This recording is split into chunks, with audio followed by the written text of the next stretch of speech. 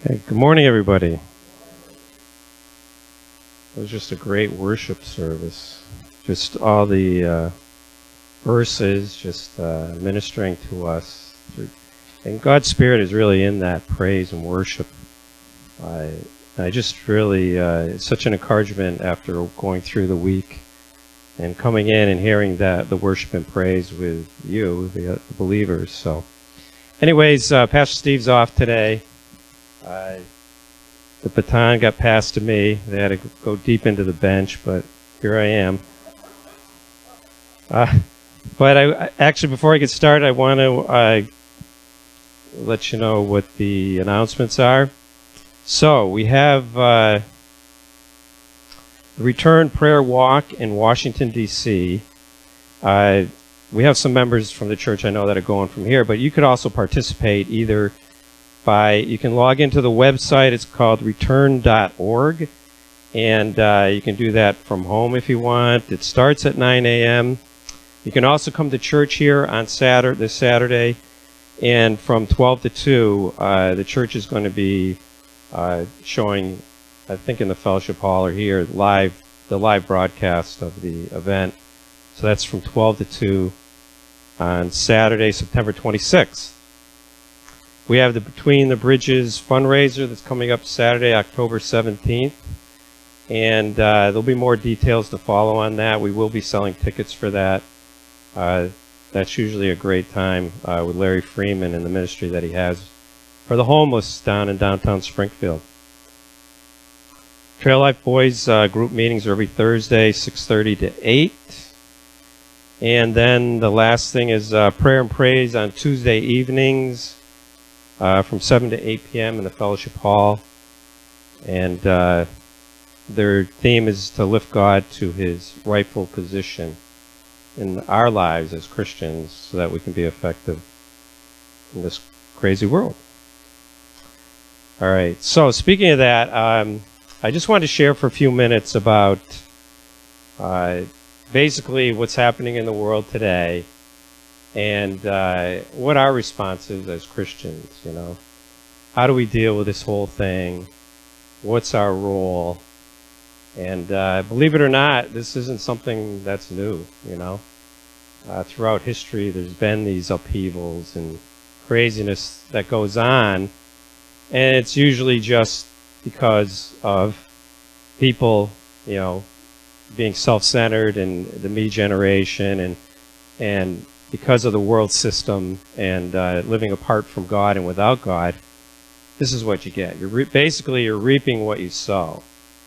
And I want to share a scripture verse before I get into the main verse from Psalm 11. But this is Galatians 6:7 through 10. It says, "Do not be deceived, God cannot be mocked.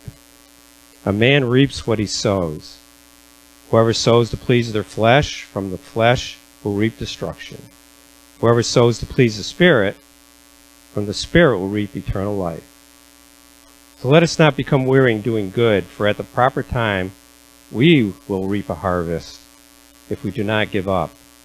Therefore, as we have opportunity, let us do good to all people, especially to those who belong to the family of believers." So to get back to kind of where we are today with the whole world, we're going to look at Psalm 11. This psalm was written by David, and just to give you some background, there was a lot of turmoil going on with him. They don't really tell us the details, but we do know that at the time they were going through a lot of shakeup, and his advisors were telling him one thing to do. So they're saying, this is what you should do, and we'll read it in a sec. And David's response to them is Psalm 11. So they're saying, wow, there's all this upheaval and craziness going on. This is what you should do. And David's response to them is this. He says, "In the Lord I take refuge. How then can you say to me," so he's talking to the advisors, "Flee like a bird to your mountain? For look, the wicked bend their bows. They set their arrows against the strings to shoot from the shadows at the upright in heart. When the foundations are being destroyed, what can the righteous do? And it's kind of interesting because foundations in this psalm, it's a metaphor for the order of society. It's the established institutions which are the social and civil order of the community. Aren't those foundations today being destroyed? We see it all around us. And so, what is our response as Christians? You know, David's gives you the answer, that first verse. What's he do? He takes his refuge in the Lord. That's the first thing we have to do. We have to go and take our refuge in the Lord. Because if we don't do that, then we're going to be unable, we'll be ineffective in our Christian walks to really be able to do anything, you know. We have to go to look to the Lord for our strength in these situations. So the response is, the first thing we have to do is to find our refuge in the Lord. I know I've talked with a lot of people during this whole COVID thing and all the rioting that's going on, and the believers and non-believers, and people are like, it seems like I don't even want to watch the news anymore. It's just such a discouragement, and it just basically, for non-believers, it's just shaking their whole world up, you know. And but for the Christians, we have an opportunity here to take refuge in the Lord. And I just want to read you another psalm here. It says, Psalm 46, 1 through 3, it says, God is our refuge and strength, an ever-present help in trouble. It's kind of interesting because it's not like when trouble might come, but it's saying in the midst of trouble, right in the midst of trouble, we're in the middle of trouble, he is our refuge and strength. Because let's face it, trouble is going to come, you know, we can't avoid it. And it also tells us that he's ever present, you know. He doesn't sit back and wait for these things to kind of wash over us and overwhelm us. That he's ever present, always there with us. Then it goes on to say, therefore we will not fear though the earth give way and the mountains fall into the heart of the sea. Though its waters roar and foam and the mountains quake with their surging. I mean, I don't think things could get any worse than that, where the whole earth falls away, the mountains are quaking, trembling. It's saying that even if things got that bad, you know, we won't fear because God is with us. He's our refuge. He's our strength. Underneath us are his everlasting arms to just catch us, to protect us. So that's the first thing that we want to do, is just take refuge in the Lord, and then we will find that we're secure. Then the second thing we need to do is to put on the full armor of God. Okay? And that's in Ephesians 6. So we read, finally, be strong in the Lord and in his mighty power. It's not saying be strong and be powerful. It's saying be strong in the Lord, okay? Because we're weak, let's face it. We're not powerful and all that, but we know someone who is. So it's saying be strong in the Lord and in his mighty power. Put on the full armor of God so that you can take your stand against the devil's schemes.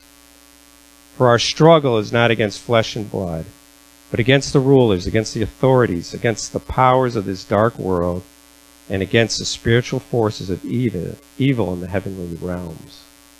Therefore, put on the full armor of God, so when the day of evil comes, you may be able to stand your ground, and after you have done everything, to stand.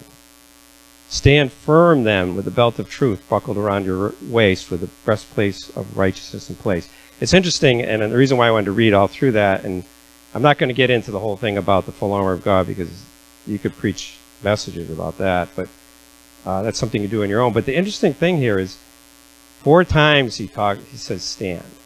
Okay? Keep saying stand fast, stand firm.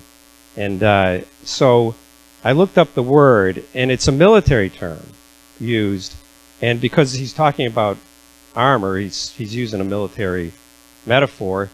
Stand is used 4 times here. It's a military term for holding on to a position that is under attack. Okay? So we don't need to flee. We don't need to flee like a bird to the mountains. We can stand fast, even though the church may be under attack, because God is going to be our strength. He doesn't say run. He doesn't say attack. He says because he's going to fight the battle and get the victory for us. But he wants us to stand fast, and also goes on to talk about taking up the shield of faith, which extinguish all the flaming arrows of the evil one. These are all the things that we're going to use to defend ourselves while we're standing fast. And it goes on to talk about the helmet of salvation, the sword of the Spirit. And I just encourage you to kind of spend some time at another time to kind of get into the details. There's a lot in there. So we need to train, really, in that whole thing. We need to find time to pray, to worship, to study God's Word. These are the ways to equip ourselves so that we'll be ready to go and fully available for when the battle is, when we have to deal with the battle. The third thing is that we want to do, and this is where we go on the offense, okay? Third thing we want to do is to go forth with the gospel, okay? Because really, we carry the answer to the world, okay? We're the ones that have the answer. It talks about having treasures in these earthen vessels, okay? And in 2 Corinthians 4:7, we have these treasures in the earthen vessels, that the excellence of the power may be of God and not of us. So that power is there, but it's of God, not of us. What's the treasure? Well, verse 11 further on tells us that the life of Jesus also may be manifested in our mortal flesh.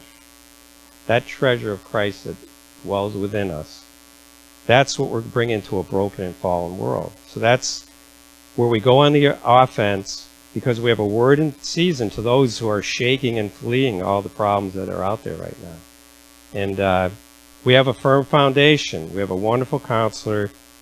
What a mighty God is he, So we don't need to be we don't need to be afraid. The church thrives under persecution.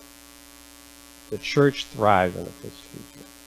I mean, if you remember in the book of Acts, when the church was being persecuted in Jerusalem, where people were losing their lives, it basically pushed the church out into the world. So what they meant to try to destroy caused it to thrive and grow. Okay? So the church thrives under persecution. Okay? At that time, the church got pushed out of its comfortable place. Okay? But it went out to do something that was far more greater. That was all part of God's plan. So I just wanted to encourage you today to just, number one, find refuge in the Lord. Put on the full armor of God, or if you wanted to simplify that down to the basics, put on Jesus Christ, because he's all those attributes, okay? And then the last thing is just to go forth with the gospel. The good news, the answer out there for the world, okay? Amen. Father, just thank you today for your precious word, Lord. And that we ask, Lord, that as Pastor Chet comes up to speak, Lord, that you just use them to strengthen, encourage, and comfort your church today. In Jesus' name, amen.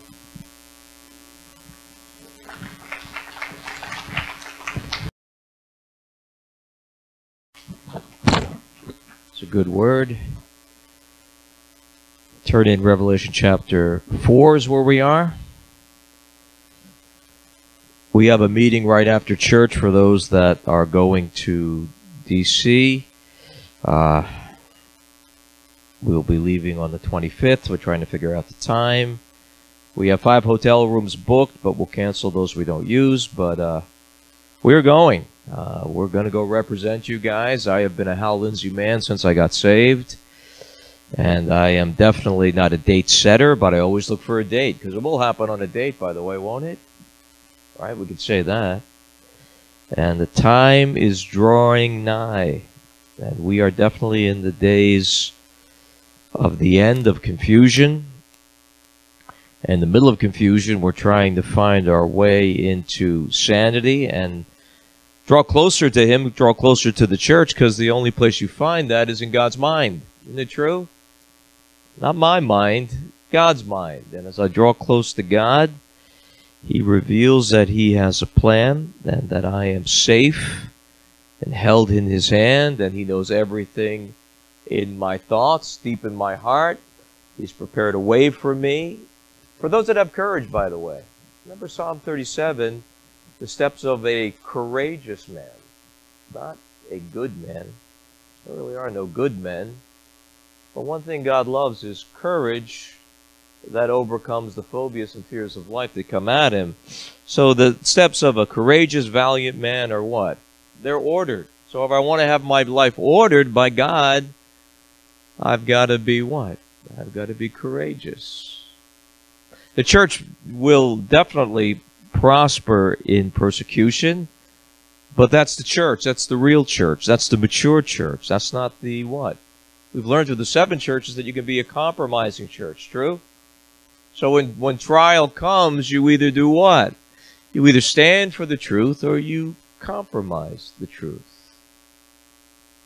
That's why it's so important when we read these things that we know that we're saved and we know we're on that platform of being God's, and He is my beloved and I am His, that my salvation's sure, that I work through the maturity levels of life, that the good news reigns in me, that I do the work of an evangelist. Why? Because that says I have good news in my life, even though there's nothing but bad news and moaning and groaning in the world, right? Moaning and groaning amongst Christians, moaning and groaning, murmuring. How do I overcome that? Good news. I hang around Him who has good news. That's why the first step of being a disciple, which we're going to rewrite when we do discipleship, really is come away from them. Like Abraham. Be ye separate. Paul reiterates it in Corinthians, that we must be separate. Right? Come away, come out from amongst them, and touch not the unclean thing, and be ye separate, says the Lord. He said that to Abraham. You have to get away from all your opinions and really try to find out what God thinks about something. Because honestly, that's the only opinion that matters. And the closer I get to God, I have the mind of Christ. Without God, I have the mind of the tree of the knowledge of good and evil. Do you ever think about that? Which means I have a mind of creation. In other words, all created things influence me, dominate me.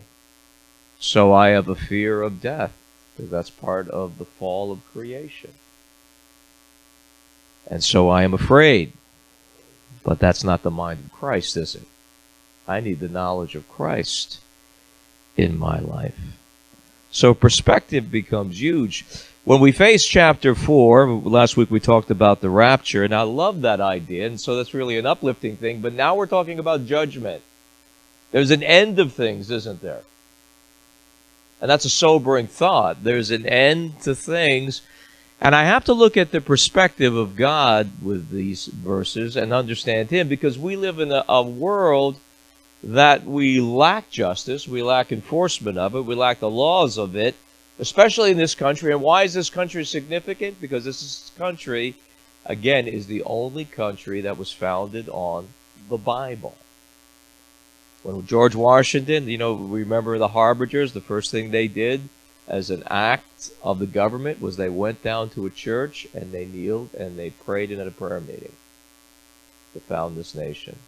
It was founded on the Scriptures. It was founded out of the Mayflower Compact, which was one of the biggest influences of a church. How to govern. And so God looks this as the melting pot, the place where all the Gentiles would come, like Israel would be the Jews. And I firmly believe that, just based on what I see. And so the influence of where we are is really the influence of where the church is as a dominant in this age. And this age is characterized by what? Satan rising at where we are now, evil prevailing, confusion is the environment that we live in. No one knows what to believe from the people that lead us, good, bad, or ugly, and we live in a world of phobic. This is perfect environment for what? Evil to rise. In this church we had the rugs and the environment for mold. When we had mold, we got new rugs that aren't wool, but the environment for mold to grow was what? Wet, dark, and organic. Because mold only grows on organic matter. That I didn't know till a rug man told me that. We had wool rugs, Axminster rugs, which were like $75 a yard that we took out of the old Marriott when we built this building. And as far as I know, wool is what? Organic, isn't it? So mold needs fuel, just like fuel needs three properties to burn a fire, right? You need air, wood, and you need spark. You need fuel, so does mold.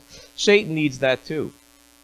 And he rises this environment, and I've got to be someone that sees the environment I live in and understand it, because we're constantly influenced by the world around us, aren't we?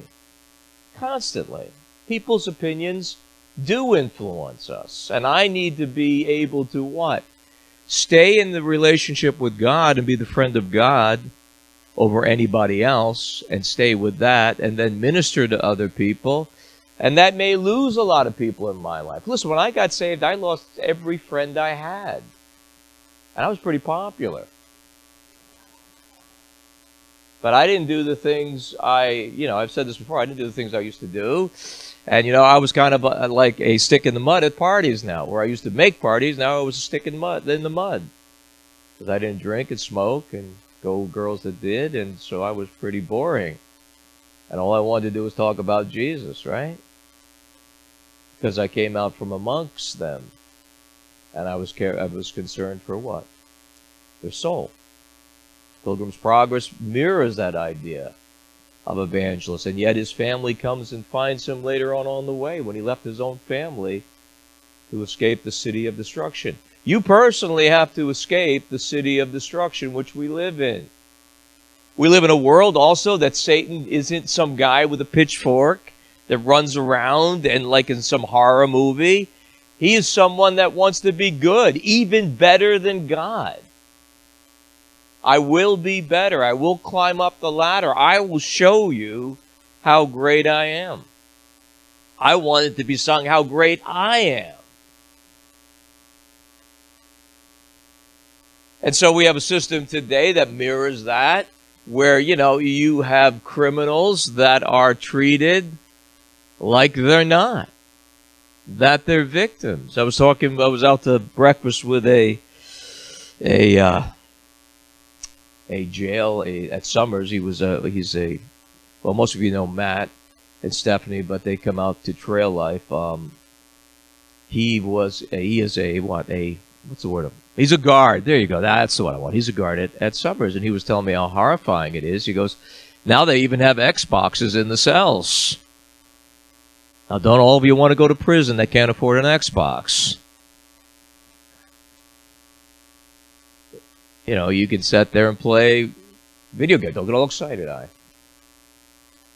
They got video games there. What a great place. 3 meals a day, warm bed, video games, TV, sports, play a little hoop, get on the baseball team. Not a bad place to live for a guy. Guys could live very well in caves as long as they got 3 meals a day, a video game, sports. They could live there. We have a system that wants to be better than God. So when you read this stuff, you've already been indoctrinated in how kind and good we need to be to people. The death penalty has basically been abolished in most places, true? And if you have the death penalty, you'll probably wait till you're ready to die to get it served to you. You'll be there for 40 years as it's appealed out and costs the taxpayer millions and millions of dollars to keep you there, to do what you already knew at the beginning when you were caught with a gun or a knife and you killed 5 people, cold-handed, to know what we already knew. You're going to be in jail for 40 years to wait death row. That's insane. But we call that civilized. God doesn't, by the way, and no one ever did in history till the last so many years. But we call it sane. God calls that kind of insane. God will have judgment, and that's not a popular thing, and it's the reason that you want to make sure that, when God comes, that you're ready. My job is to get you ready. My job is to what? Get you to get a right perspective, and perspective is everything. We all talk about God. It's very easy to make God in our own image. Right? We will tell God what to do. No, you won't. Look at Isaiah before we read this chapter. Look at Isaiah 46:10. It's a great portion on prophecy and on God basically doing what he wants to do. Now, you think you can do what you want to do, but not without God seeing it and having consequences. Isaiah chapter 46, God wants you to remember this. So remember this today. And show yourselves men. There's a little courage. Recall to mind, O you sinners, transgressors, we're definitely not worthy, as the song goes. Remember the former things of old, for I am God, and there is no other. I am God, and there is none like me. Declaring, and this is a great prophecy verse that I quote a lot, declaring the end from the beginning, and from ancient times things that are not yet done, saying, my opinion, my counsel will stand, and I will do all my pleasure, calling a bird of prey from the east, the man who executes counsel from a far country. Indeed, I have spoken it, I will also bring it to pass. I have purposed it, I also will do it. Listen to me, you stubborn-hearted who are far from righteousness. I bring my righteousness near. It shall not be far off. My salvation shall not linger. And I will place salvation in Zion for Israel, my glory. Amen. God will do what God wants to do. Remember who God is. He is all, everything in the omnisense of power, presence. He is there in all things. He knows all things. He holds all things together. This is his creation. It isn't mine. I'm created. And I need to have a perspective of what God is doing and who he is. When we get to this, we got to remember something, that there's an end to things. There's a beginning of things. And the Bible has a few major things you can boil down to. There's creation. When we get to chapter 4, we see a throne, like we said last week. But we're going to see 5 songs in chapter 4 and 5 as we begin the preparation for judgment. This is a plan for judgment. In other words, these are like battle plans before the war begins. God is going to have a plan. In the first one, they're going to praise him. We see worship of all the beings of heaven. We see worship for creation. And the Bible starts with creation. And then we see in chapter 5, we're going to see worship for redemption. They're going to worship him for those 2 things. I am created by God. This is where you get your worth. I am created by God. God has died for me. And that's all I really need. Because with that I have God, and with it I have all that God has, which is all spiritual blessings, Ephesians 1:3, and all acceptance in the beloved in 1:6. I have that. I know who I am. And in 2:6, I'm seated in heavenly places right now, the Bible says. That God knows my name and where I am, and I'm with him in heaven. Because God doesn't just inhabit now, he inhabits what? Eternity, doesn't he? So God has a perspective. He has created all things, and then man was given free will in the garden, and man chose very poorly, right? He chose the created things to listen to. Satan was created.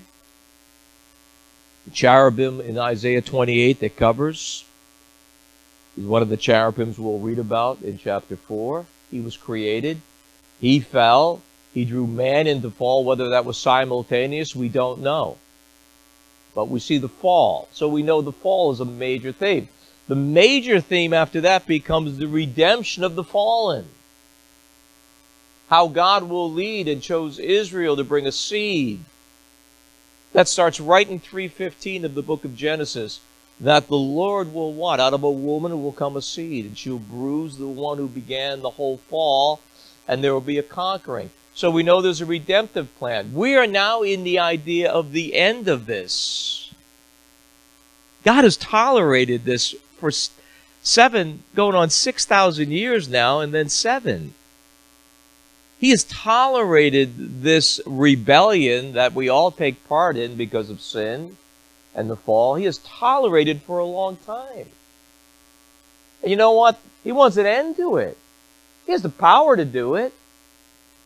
But he's there to what? Reach out in his goodness and his mercy, which is one of his attributes, to save the sons of men. He is long-suffering.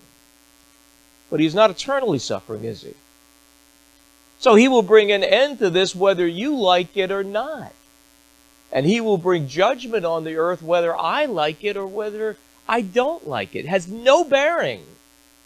Because he has declared the end from the beginning and he will bring it to pass. And therefore that has tremendous bearing, if I have the mind of Christ, on how I conduct myself in this world. How I want to go forward and touch God in my limited capacity to reach out to the world around me and even farther. It's a responsibility. And God holds his responsibility dearly, and he holds me to my responsibilities, what? In his name. Because I bear his name. I'm his kid. And he wants me to be all I can be in my weakness, though I'm very weak, like Vinny said. With him with me, I am strong, right? I'm courageous. There's also a perspective of the angels. Because we think it's all about us. First of all, you got to come out from it's all about you till it's all about us. We got to break that barrier to everything's about me, what I want, to what? To everything's about us on the earth. It's not. You think God loves the angels? Remember, the angels fell too, a third, under Satan, who was on the throne of God, covered the throne of God in Ezekiel 28. And they are heartbroken about that, by the way. They have emotions. They love God. And they, are in a part are being responsible because just like this church is responsible, like any family is responsible for the entity because you're part and you influence it, so are the angels part in the fall. 1/3 of them knew each other. 1/3 fell. The 2/3 knew them, did they not?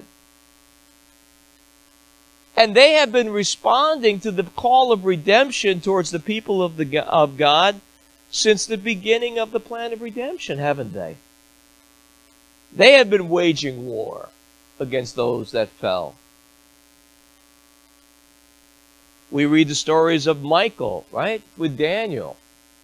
In what? In Babylon, we read those stories, how angels fell. We have a picture of the rise and fall of these things all the way through the Scriptures. There's a battle raging. We're not the only ones who wear the armor of God. We have angels that what? Fight for us. And this is the thing about this, is you got to remember, these angels knew nothing but the perfection of heaven, and now it's like you get the job assignment, okay? We've really become socialists right now. I'm going to hand out my job assignments to all of you because now we have to tell you what your working assignments are in our new economy. We've just gone ahead 5 years, right? So now we're going to tell you what you need to do. You're all going to work at Bondi's Island because we need workers there. How's that for a work assignment? Yeah. You can wear your mask. How's that? Won't help much, but you can wear your mask.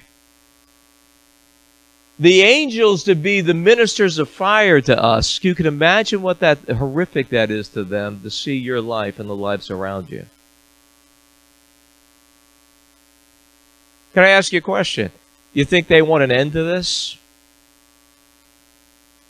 You think they want an end to following you, picking you up, covering you when you're your worst enemy? Moping and groaning when God had died for you? Didn't die for them, did he? Giving up on God when God never gave up on you? You think the angels have a perspective in heaven? When we get into these portions about the judgments of God and the plans of God, the angels will take the major role of judgment through the tribulation.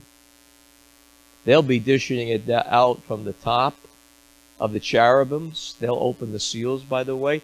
They'll get the seals and begin them with the 4 horsemen, come 4 cherubims that bring out the horses. Very significant, since Satan himself was a cherubim. Very significant of the humility of the cherubims, not to even look at the Lord and cover it. But I can imagine their humility because one of their own, of the top-ranking angels, fell and started the whole mess. It's like hell came from your household, and you feel a little responsible about that. He was the one that covered, and now everything is laid bare.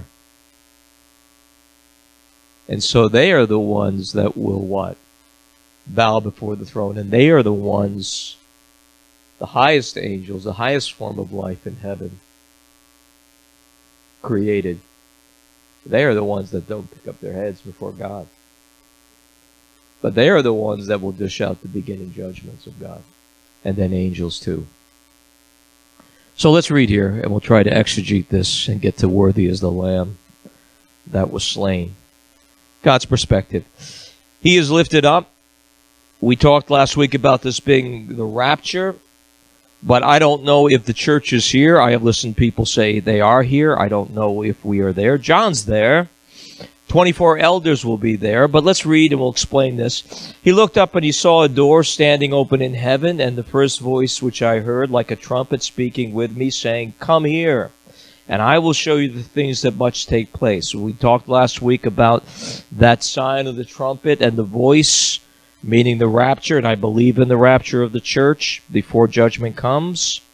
Immediately he's changed, and behold, a throne is set in heaven, and one sat upon the throne. Now this is a picture of the Father, the triune God we're going to look at here. If you want evidence for the Trinity, 4 and 5 of Revelation clearly give the idea of this in the throne.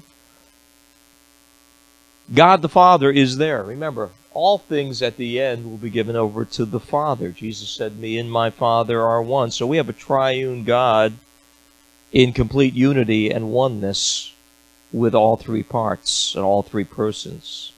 He's in the Spirit, he's at the throne, and this is about the throne. The throne brings order, by the way. The throne is ruling, isn't it? In other words, God's got this in control, whether it looks like it or not. God is bearing this. It looks like a mess, but life will come out of it, and life more abundantly, won't it? I mean, you can look at your life. Many times it looks like a mess, right? But be still. God's got a plan.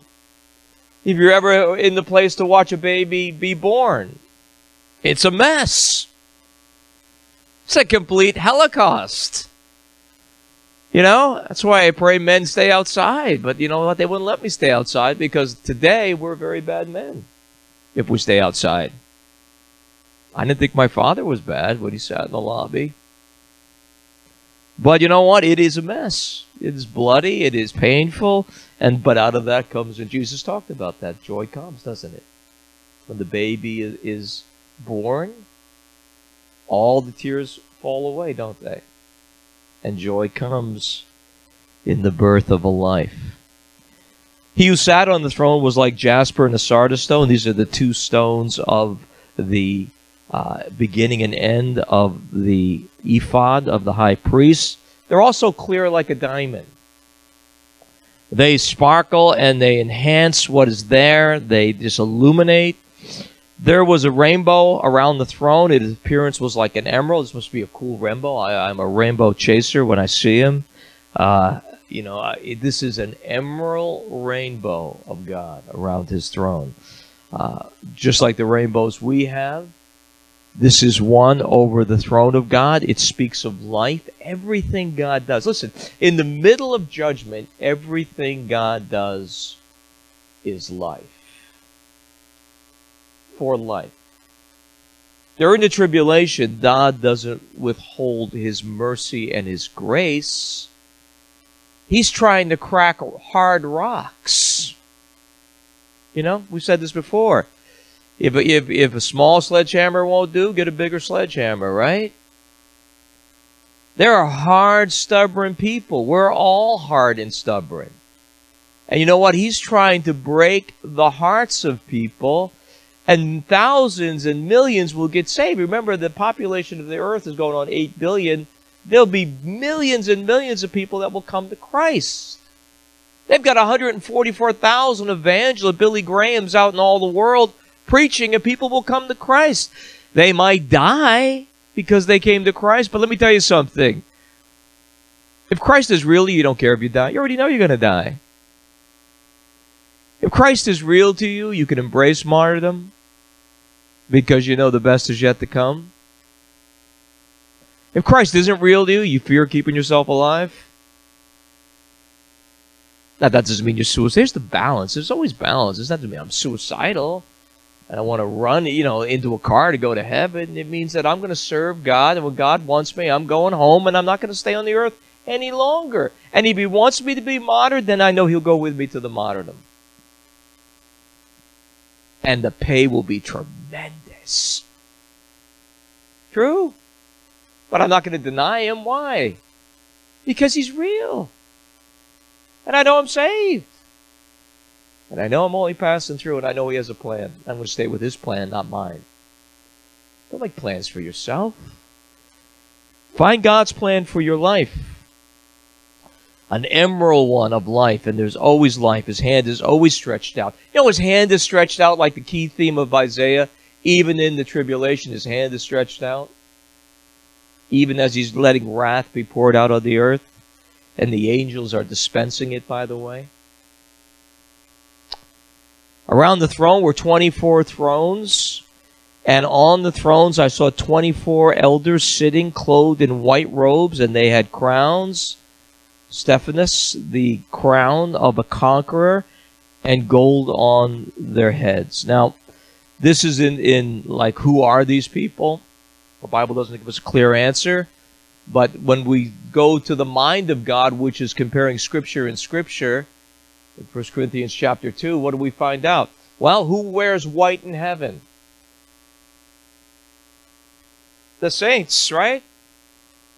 Right? The saints.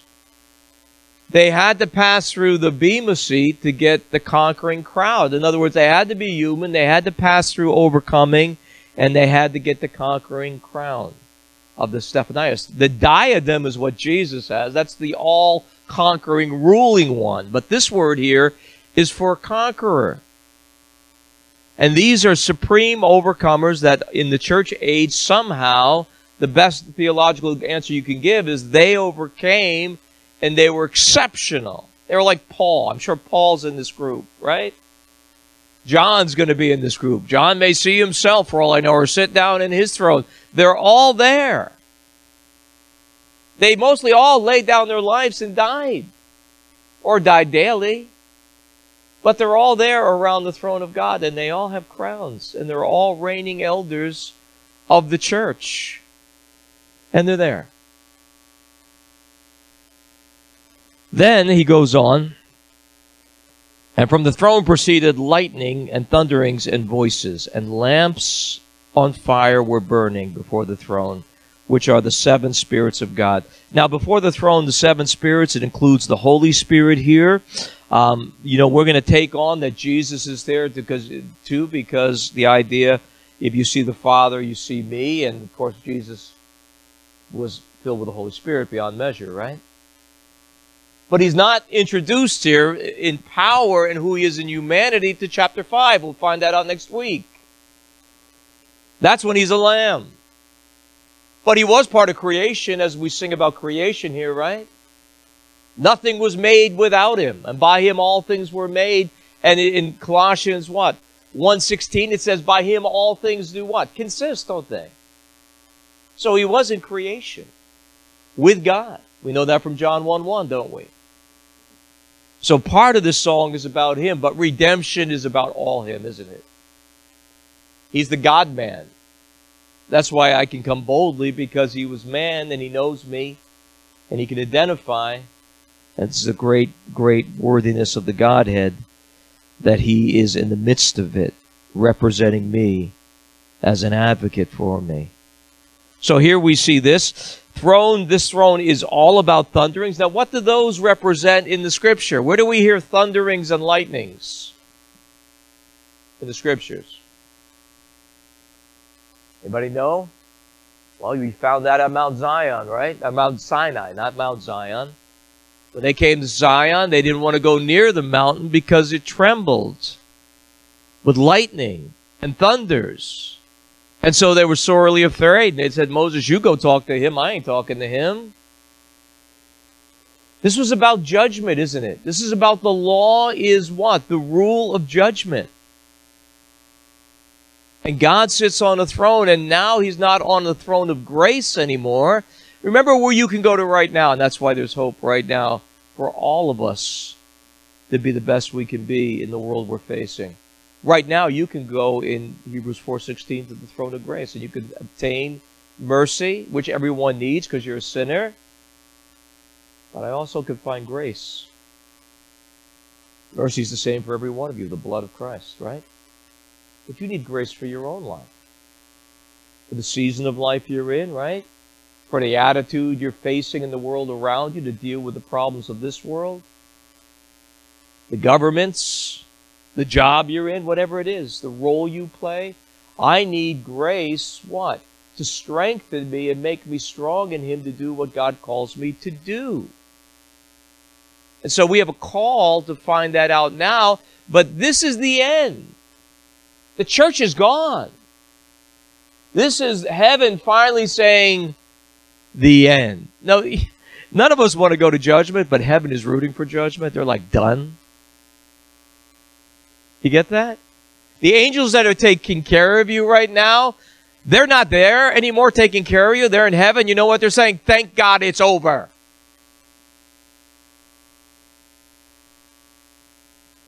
It's like working, for you, like it's working like a 6,000-year shutdown. Non-stop. The job is over. We're done. Now let's end it. This is a fit end. There are thrones. The Holy Spirit is here. Before the throne was a sea of glass, a crystal. This is a reflecting idea. It's not a sea, but it is like glass that is crystal and reflects. This is the brightest you can imagine with God. In the midst of the throne and around the throne are the four creatures full of eyes in front and back. These are like the record keeper. They're not creatures. They are beings that God has made on the high rank. In my own idea of reading this, and many different people reading it, no one has an explanation. I believe they are the witnesses of God because they are the main perspective of like seeing all things. No one's omnipresent but God. In other words, if I say, listen, I know all about you, I can read your heart. Does anybody else read my heart to tell me you're right? These beings do. They have given the power and the privilege to have eyes encased with eyes to see everything that goes on and to see deep into everything that is. Because why? God doesn't establish anything without a witness, does He? That's why there's books in our imagination. There's books. But God says books will be open. Right? They write down, they back up what God sees already because He's God. They've been created to back up the files. They are your backup files on God's judgment. That you can say, you know what? Oh, I never did that, God. You're a liar. Oh, really? What do you guys? Did He do that?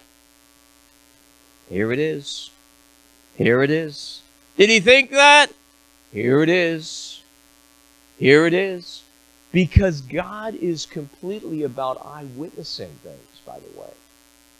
It's not going to be some kind of crazy mock trial. Did you really see it? Think.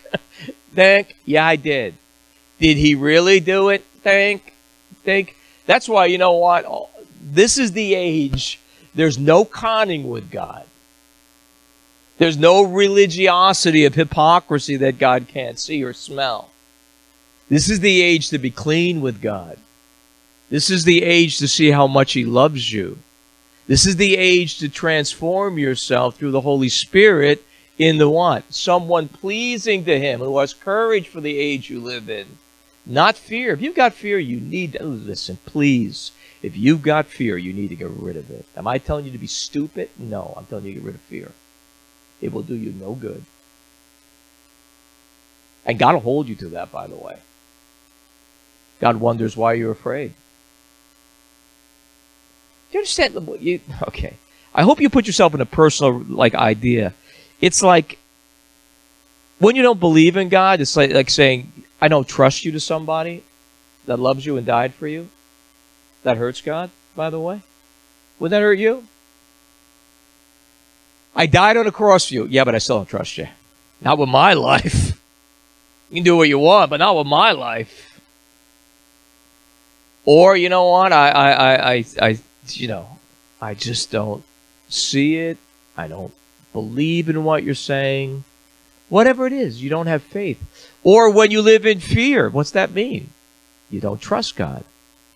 Am I saying don't be cautious? No! I'm saying if phobia rules your life, God doesn't.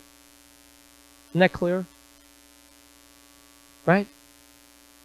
I like that Catholic priest, and I got flack by a new Catholic the other day. And it was like the Catholic priest that is on our website or on Facebook, if you can see it, when he got up and he said, he's got tons of flack, but I love his courage. He got up and said, if you're Catholic, you can't be a Democrat. Now, we don't preach any party here, but we do. He had one great statement. I've said it before. He's talked about morality. The church should be a moral influence to politics, right? They should call out people that are immoral. And he went back on the idea of God's perspective.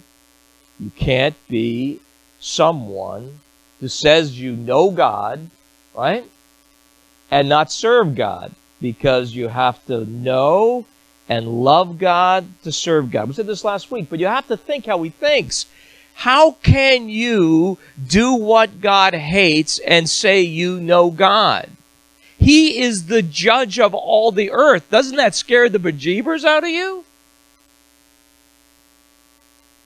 How could you be for killing 60 million or 60 million babies and say you have no fear in that, and that's right to do when God hates that?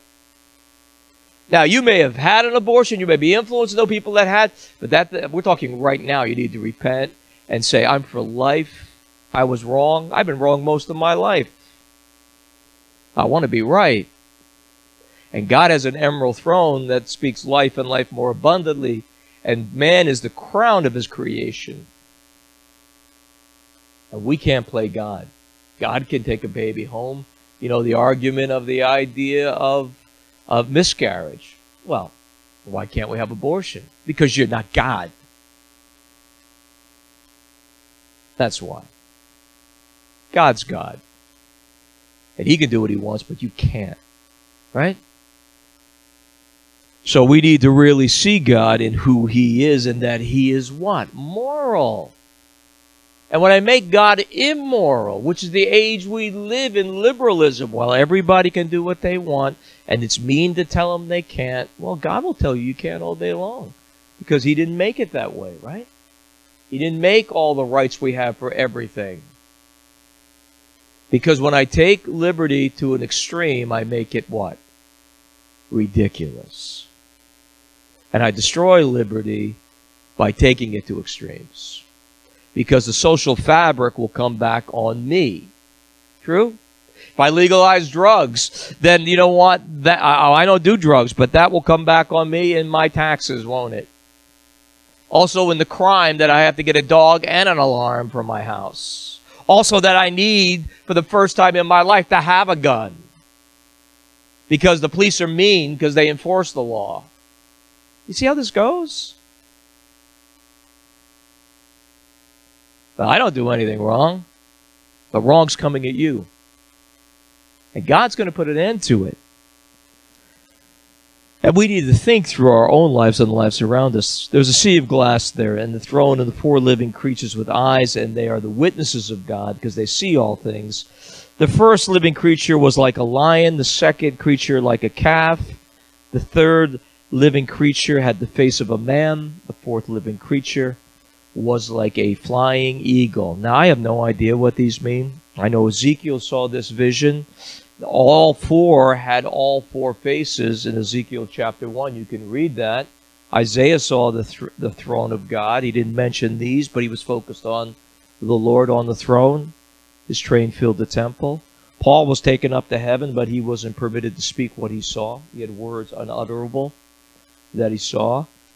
But here this coincides with many scriptures in the idea of what he sees here. And I have no idea what they mean. We know the 4 books of the Gospels all have these as the animal heads. We know we have the king, or we have, which speaks of what? The lion of the tribe of Judah in Matthew. We know we have the bull or the ox or the calf here, signifying the book of Mark. We know that because Mark's about the servanthood of man. We know we have Luke, who's the Son of Man, right? It's all about the Son of Man. Well, we have a man here. And we also know we have an eagle, which pictures the throne of God, which is what? The Son of God. So we have all those in the Gospels of who God is. But we have these here, and God knows what they are and what they do. But these are the living creatures, and they have within 6 wings, and these are our cherubins. And they have the living creatures, and they have 6 wings, and they're full of eyes around within, and they do not rest day and night until they say what? Holy, holy, holy, Lord God Almighty, who was and is to come. This title, why I say Jesus is here, we see it in this, that he is called the one who is, the one who was and is to come in chapter 1 of Revelation. So we see the Lord here. We see him in the next chapter in full, what his role is as Redeemer. But here we see him on the throne of God as part of creation with the Father and the Holy Spirit. And we see the triple salutation which Isaiah heard in heaven, holy, holy, holy, holy. Why is that important? It brings continuity to the Bible because God backs up this statement. It wasn't made up by somebody's mind who got a golden glasses and a golden candlestick to write something new. It has continuity from ages past, which gives it what? Validity today. And when he extrapolates on this into more detail, we have a foundation that this was always in the mind of God. Because one of the key things of judgment isn't just found here, but the punishment of the wicked is all the way through the Old Testament. And the New, isn't it? This isn't some new doctrine, judgment.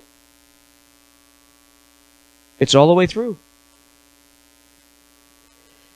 These are creatures that worship God. And we see another major theme here in heaven. What does he see? Worship.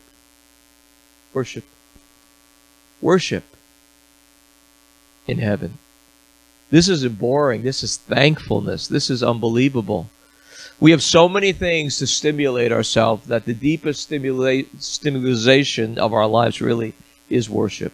The deepest ecstasies are worship. And this is to worship someone who is worthy.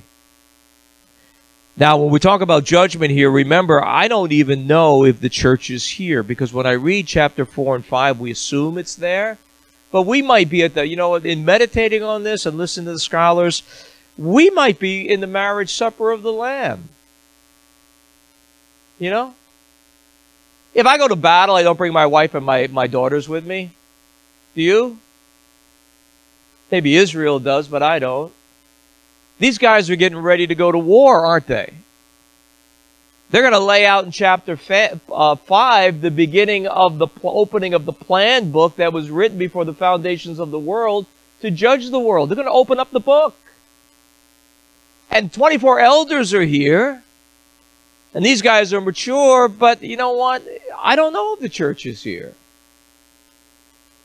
We might be in a marriage feast. We don't judge believers, do we? In fact, Paul says, you know what? You'll judge angels. He didn't say anything about believers, does he? I don't want to judge people on the earth. I know them. There's no reference in the Bible about you judging mankind. We might see the judgment, but we're not going to be part of it, nor are we part of bringing the judgment in tribulation here. Isn't that good? Even in Revelation 19, when Jesus comes back on a white horse, he's dipped in blood. What are you wearing? White robes. And by the way, he emphasized very clean. Now, no one in their right mind would send me into a battle with a white robe. Very clean. We are called to live. Corinthians, Paul talks about we live in the Lord's triumph. We're conquerors in the Lord's triumph. You know what that means? That means we follow in the great procession of His victory. With a rear guard. We don't even have to get dirty. What kind of fight is there? He opens His mouth and the sword comes out and kills everybody. I don't have to get myself dirty at all, do I? I just have to follow my beloved and know He's just. And maybe 7 years is Him saying and us getting to know Him, how just and merciful He is, because He's coming back to kill people on the earth that you may know. And I'm just thankful I'm not there. And I get to reveal all the chances. He reveals all the chances and His mercy and His love He's done for everybody. And His hand stretched out and His hand knocking and the Holy Spirit revealing and wooing and the Father drawing. And we get to see all that. And we're like, hallelujah. God, You've done everything You could. What more can You do? But You're my beloved. You're the lover of my soul. And so I get to see Him for these years at the marriage supper of the Lamb. I get to see Him and know Him. And I don't even know if I'm there. I really don't want to be part of this, do you? I don't want to be in the tribulation, nor do I want to be part of the wrath of the tribulation, do you? It's more like, honey, stay at the dinner. I'll be back in a few minutes. Right? Send the angels out. They're the ones who distribute the wrath of God, by the way. And they're ready to, by the way. They're more than ready to. And so at the end of this, we see, this is the first salutation. There's 5. Again, there's 2 here of creation. And then there's 2 in the next chapter of redemption. Verse 19, whenever the living creatures give glory and honor and thanks to Him who sits on the throne, who lives forever and ever, the 24 elders do what? They fall down before Him who sits on the throne. They worship Him who lives forever and ever, and cast their crowns before the throne. Love that verse. Love the music of casting crowns. Love the idea. But it says they do. It doesn't even say we'll be there. I think I might cast my crown. If I have one, I want to cast it, but it may not be at this time. And they sing a song, which we sing with such greatness. Thou art worthy. You are worthy, O Lord, to receive glory and honor and power, for You created all things, and by You they exist and were created. This is a great worship, the idea that He is worthy to do what He wants to do. Remember when we close with this right now, that we have a God who's worthy. What's that mean? There is no God like Him, we read in Isaiah. He declares the end from the beginning. But He is also worthy. In other words, He has earned the right to be worthy. It's where we put weight on something and evaluate it that no one is worthy to do. No one can do this in the next chapter, but only You could do it. Why? Because you earned the right to do it. You get that? Most gods will say, you know, you worship Allah. He made the creation. That's great. He deserves worship. But God is worthy throughout His plan, not just the beginning of His plan is worthy. He created all things. But the redemption and the follow-up all the way through, that He has what? Redeemed it and is redeeming it and will end it. That He died for it. In other words, why is God worthy to be worshipped? Because He died for me. True? He's worthy for me to obey. I don't just worship God because He exists and things exist. I worship because He cares. That He wants me to grow, that He wants me to know. The two go together. And He wants me to come out and get His perspective. Listen, this is all about perspective. When you're in heaven, you'll have the full perspective, won't you? You'll be talking to angels, won't you? And you know how you get perspective? What's the full side? What's the story? What's your perspective of it? Oh, I never heard your side of the story. Yeah, I followed your tired butt around since you were born. I'm glad it's over. Right? Angels just get into heaven like we get in. We're flying up with the Lord. They just fall into heaven exhausted, right? God, I'm glad that's over. We're like going to the marriage supper. Hey, how you doing? Hey, we're all there. They're all like panting in heaven like, God, thank God we don't have to do that again. And then we're going to arm up and we're going to go to battle and end this thing finally. Perspective. They worship God because they didn't fall too. And they lost a third of their family of angels in the fall, by the way, right? There's a lot about perspective. There's a lot about coming out amongst influences of people that tell you, well, if I was God, you ever hear that one? You ever say that one? Well, if I was God, I wouldn't do it that way. If I was God, I wouldn't judge anybody. Well, you like justice? Yeah, justice you have to judge, don't you? Thank God you're not God. Thank God I'm not God. God will end this, and we need to be people that implore people to come to Christ. The world needs to know there's good news out there. Hello? The world needs to know there's good news out there. You need to live in the good news. All the time. Not sometimes. All the time. We need to declare the good news to people. We can't save anybody, but we can lead people to the Savior, right? You know? People can want, you see, we should be like the book of Acts, like the drunkards, right? In the book of Acts 2, where they were like drunk. They said, my God, these men are drunk. No, we're not drunk. We're filled with the Spirit of God. And we've got great news. Christ rose from the dead. And He loves us. And the redemption of Israel has come, right? True? But that's got to be real. And it's only real if you maintain it, by the way. Right? You got to stir yourself up like Timothy did and maintain it. I think a couple of us are going on outreach today down in Springfield. Anybody see Pastor Eddie? But let's close in a word of prayer. Heavenly Father, we pray for this country, Lord, for this world we live in, for the gates of heaven, Lord, that are so tired of all this nonsense and yet permit it still. We pray in the midst of it, Lord, that you would draw men to yourself, use us as you would use us. Give us courage, Lord, to overcome. We pray, Lord, that these be the best days of our life, with the best yet to come. So, Lord, strengthen your churches, Lord, wherever they may be today. Strengthen your people for the end to come. We love you. We praise you. We look for you.